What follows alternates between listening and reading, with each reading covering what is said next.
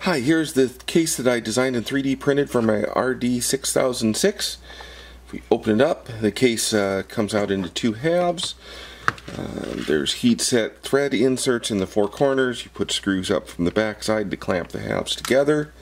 I've got one 5.5 by 2.1 jack here for power in. This is the wire here for the temperature sensor. It just gets stuffed into there.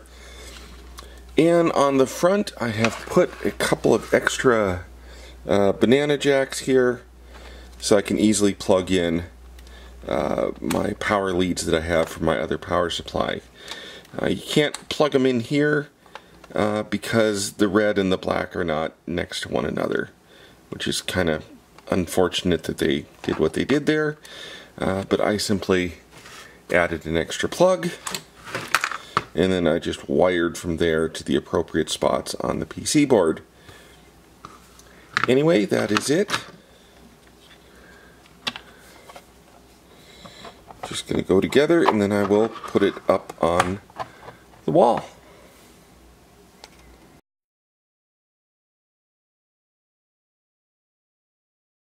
I hope you enjoyed this video. If this sort of thing interests you, then please subscribe and I will make more of them. Thank you.